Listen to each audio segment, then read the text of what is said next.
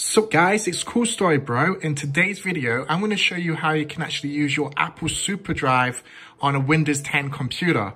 Now, this is my Windows 10 computer, nothing to do with Apple. This is my official Windows 10 computer, the computer that I actually built. If you remember, if you've watched that video, you can watch it. It's pretty awesome. That is the computer I'm using in this video today.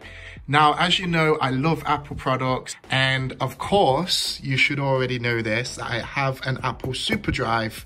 And I was thinking, okay, I'm actually going to hook it up to my Windows 10 computer. Of course, nothing happens. Now, the reason why is because you have to download the drivers to actually make the Apple SuperDrive work. And this is the way to do it. What you want to do, first of all, is go to your browser. And then you want to go on to this link, which I'm actually going to put in the description so you can actually see this, guys, because I'm actually using this on my iPhone. I don't know really how to record on a screen, so I'm actually using my iPhone to record this. So paste, and then you just want to press enter like so. Now, this is the official Apple website, and this gives you the whole of the bootcamp drivers. Now, there's so many to choose from. Of course, you want to go to the first one, which is this one. Now, it should say download bootcamp, support software, download. Now, in this video, I'm not actually going to download it because I've actually downloaded it for the demo.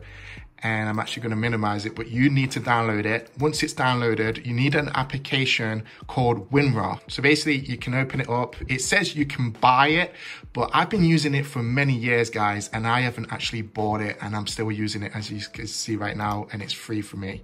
So you don't need to buy it. You know, just don't buy it if you don't need to. And then what you want to do when it opens up on the WinRAR application or any other application what you use to extract folders, you want to go to the bootcamp drivers, and then you want to go to the Apple. Now, it's got all these drivers. The one that you're actually looking for is this one. It's called the Apple ODD installer. You want to click on it, and it will extract it to your computer.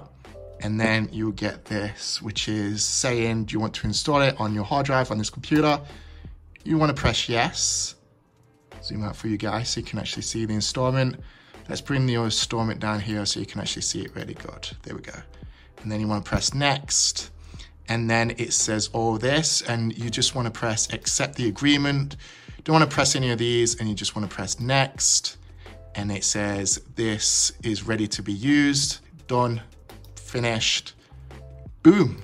And that is it. That is how you get your Apple SuperDrive working on your Windows 10 computer. How awesome is that? And what I'm going to do right now, I'm actually going to install this game, which is Sega Rally. It was for the Xbox 360, PlayStation 3, and of course the PSP. And I bought it the other day. This was brand new, by the way, guys. And I got it for like $1.99, a video game that I really enjoy. So I'm actually going to install this. Now, some PC video games do have issues when playing with the CD. I don't know if it's because of Windows 10.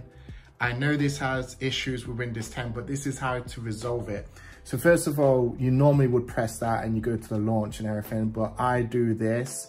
I go to, this is the PC, which is my PC, go to my local drive like so, and then go to the 86 program file, and then find the game company called Sega, because it's Sega Rally, so it's pronounced with Sega, and then Sega Rally. And then there is all your launch things. So I'm just actually going to press the launch. Hopefully all the graphics should appear like so. So this is how you set up with your graphics, the control setups and stuff like that.